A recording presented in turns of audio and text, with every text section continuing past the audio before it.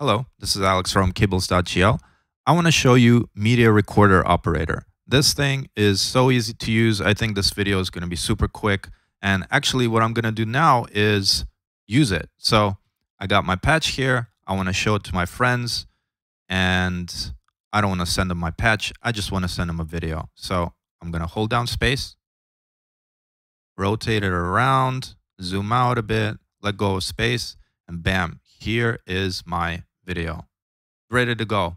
All right, so what happened? I used media recorder operator. I didn't really mess too much around with the settings. And then to record, instead of using the default toggle here, I just used a key press learn operator that was assigned to my spacebar. So what did it do?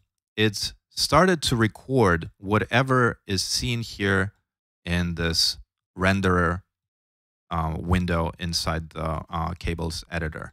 And this size is very important for the media recorder operator, because if I change it, that is how big my video is going to be. So if you're going to be using it for some specific sizes, don't forget that if you deselect everything and then click on the renderer window, you have this little pop-up bar at the bottom that will allow you to select the exact size. So for example, 512 x 512, and then it will resize the actual window, and media recorder is going to use that dimension for the video. So if you want to experiment recording like 4K or something like that, or maybe a little bit more realistic stuff, maybe like 2K, or maybe just 1000 by 1000, you can use this change scale of renderer setting that you'll find in your parameter command palette. So the scale canvas will allow you to go into like percentages of the renderer. So if I do 0.5 and then press OK, you'll see that the window got smaller, but also the performance text is smaller. And if I click and then hold down Shift and use this little arrow on the side here to scale my canvas without resizing it, you'll see that although it looks small, it's actually half the size, and the real resolution of the render is 1500 by whatever 900. So media recorder will use that and create like a large video. But what are the drawbacks of using media recorder? Well, it's in your browser, so it highly depends on your how much of a beast your computer is, and you have to be kind of realistic with keeping in mind how heavy your patch is on your CPU and GPU, and then that will affect how well your media recorder operator will record a video at the settings that you give it. So what settings do we have here? Actually, we have, of course, if I disable this key press learn, we'll have this toggle for the recording. So whenever I toggle it on, it will start recording, and then when I toggle it off, it'll stop recording, and then my video will automatically download from my browser. Then we have this encoding section, which is pretty much the most important section of the operator. And here you'll select the MIME type, or kind of the encapsulating format. So a WebM in my browser's instance. And then, of course, the codec for the recording that you'll be doing. And this is going to be hopefully close to what you have, but if not, don't be surprised. It's highly dependent on your operating system and your browser. So if I click on this drop down, you'll see a bunch of crazy words and numbers and all these weird abbreviations. But what are all these things? These are basically the encapsulating format. So WebM, and also I have the Matroska format here. And then there's different settings for each of those. So the codec will be VP9, and then there's also VP9 Opus, and then VP9 PCM. And if I'm not mistaken, Opus and PCM are actually audio codecs as well. And why do we have audio codecs in Media Recorder Operator? Yes, there is an audio input, which is pretty awesome. So that means if you want to do some, like record some videos of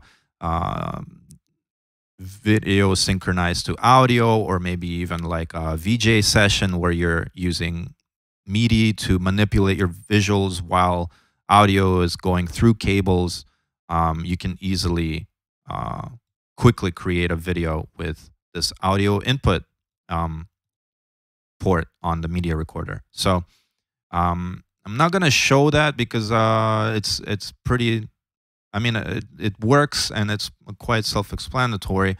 Once you press record, it'll record it. So definitely have a play around with that. Comment below if you want to share some videos and things you've tried with it.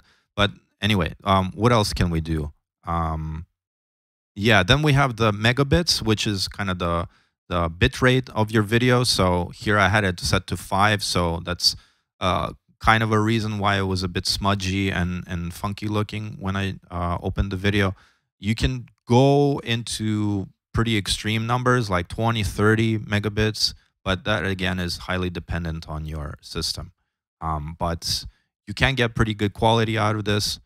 But again, try it out before you totally commit. I think it depends highly on your system and the codecs that you've selected. Then you have the frame rates per second, which I've set to 60. And of course, if you want some smooth video, definitely make sure you set it to something like 60, unless you're doing some frame rate limiting in your project, and then adjust this accordingly. It's good to kind of keep everything synchronized and stable. So if I'm going to be recording here with frame rates set to 60, and maybe my main loop is limited with this, I've selected the main loop here, and I would, for example, be using the FPS limit to like 15 for whatever reason, then obviously it doesn't make sense to create a video at 60 frames a second. But for good measure, actually, I recommend setting this to 60 as well. So you kind of try to lock as many unknowns in your patch as you can. So my top frame rate for my project is 60, and then my frame rate for my video is also 60. So I would expect my video to look as best as it can to show my project. What else do we have here? I'm just going to ramble on and look at some other projects I have open here. Here, I think I was mostly showing that, I have animation, like procedural animation going on, and Media Recorder really doesn't care what's happening as long as it's happening inside your renderer here. But one thing to keep in mind is, for example, this overlay here is in CSS. So for example, if we have a website that we're working on in cables where it's HTML and CSS over some WebGL content, and we expect to use Media Recorder to record that stuff, you won't see those overlays in your video, because the video is strictly focused on your GL canvas, and that's what will be recorded. So keep that in mind if you want to do some animation with text, or you're doing some interactive elements. Like, they need to be in WebGL, because that's the way Media Recorder is set up to work at the moment. But this is a fairly new operator that came out just like a month ago or something like that. So definitely leave some feedback about how you're using it and what sort of things you've run into with it, because we'd love to hear some feedback on it. And yeah, what else? Yeah, so what can you do with these videos? For example, sure, you can send them to your friends or post them online, but you can also just put them back into cables, right? So there's um, really kind of cool effects that you can do with generated videos that then you bring back into cables, and maybe you just want to show some preview videos of a patch that your user could open through your cables project. So for example, if you have a um, portfolio website or something like that, you can quickly go through your projects, record little videos, make sure they look great for the resolution you need, and then put them into kind of an overarching project where you're browsing the different artworks, but you're using very light, very small videos to preview um, what your user would expect to see when they click on it, and then open, an interactive version of your project. What else? Yeah, this is an example that I wanted to kind of just test for myself. Is I have a relatively um, precise and kind of you know what's it called? Um, it's a project or an effect that really needs frame rate precision to function. So, the uh, media recorder, is it going to mess this up? Is it going to kind of break the timing inside my patch and ruin this kind of feedback effect, which is highly dependent on everything being stable and running well? And I don't think so. Let's try it. Actually, we'll try it live. So we'll have a media recorder here. I just placed it down in my project. I'll select maybe VP9. I'll change this to 60. What do I have? Yeah, 1024. It's actually scaled here, so we'll see if this works. And then I'll press record, wait a little bit, and then stop recording. And then let's look at our video. Yeah, it looks fine. So we'll actually play it, and then I'm gonna look at my codec information and pause it.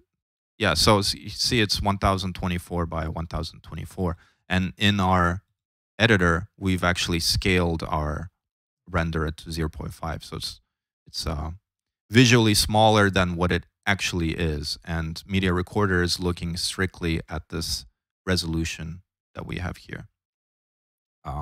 Yeah, I hope that makes sense. But you see that it doesn't really affect the effects that you have in your um, super precise feedback, for example, effect here. That's nice. Oh yeah, and then here I just have some random cluster doing some animations, and I wanted to see, will Media Recorder record this? So Media Recorder, we'll set this to VP9, maybe just change this to 60, and then press record, and then stop recording. And yeah, working fine. All right, that's it. I think I've rambled on enough. I don't know if anyone's still watching, but definitely try this operator. It's super easy to use. Post some stuff in our Discord. Yeah, share the stuff. Bye.